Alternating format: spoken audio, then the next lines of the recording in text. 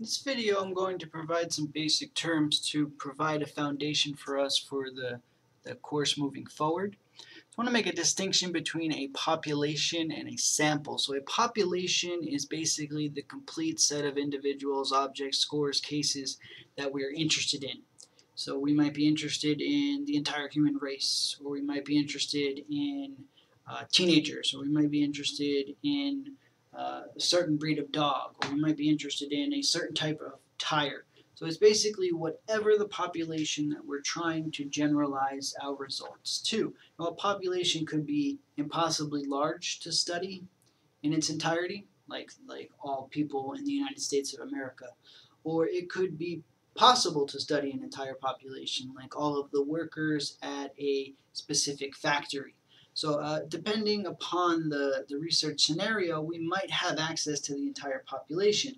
Most likely we do not, and most likely instead of studying the entire population, we will study a sample. So a sample is a subset or fraction of the population of interest.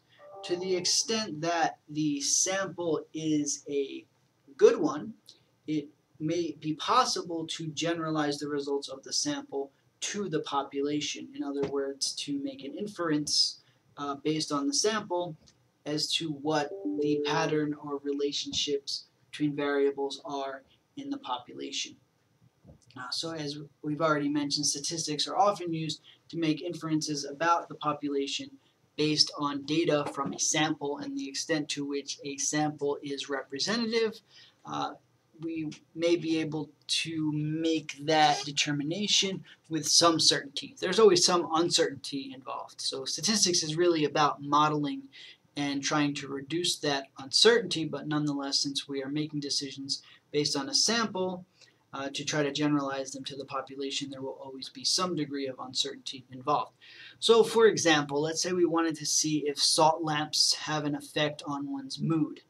So we might select a sample of, let's say, college students. Let's say college students are nearby, they're easy to obtain, we can give them some extra credit to participate in this study, and we go through the IRB and we get ethical approval to conduct this salt lamp study, and we get a sample of college students. We're probably not going to get every college student in the United States. We're probably not going to get every college student on the campus that we're conducting the study, but we'll get, let's say, just to throw a number out there, 120 college students. And we randomly assign 60 of them to encounter the salt lamp.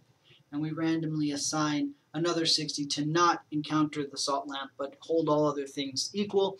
And then we assess their mood afterwards, and we attempt to determine if there is a large enough difference between the two groups to conclude that salt lamps have an effect on mood, or we might decide that there's not enough evidence to conclude that salt lamps have an effect on mood.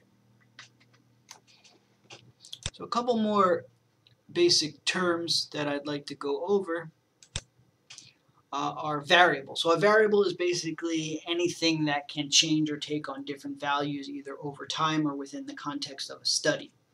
So one variable that almost every study involving humans might measure is the participant's age or the participant's sex or the participant's ethnicity. All of those things are variables. A constant, on the other hand, is a property that takes on a fixed value, at least in the context of a study.